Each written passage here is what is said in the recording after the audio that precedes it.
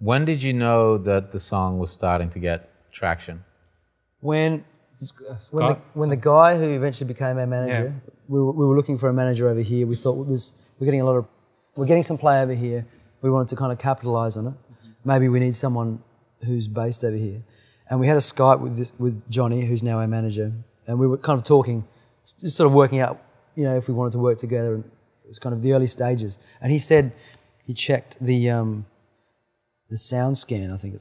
Sales of Trojans, and did we know how many we'd sold? And we thought maybe 20, and we'd sold tops. Yeah, and we'd sold 7,000 at that point, and we're like, well, that's amazing, because we were actually giving away the song for free as well on our website, and it was on blogs all over the world. But people were finding it and actually paying for it. But on people iTunes. were even paying for it, which was amazing. So that was when we thought that maybe the song had something.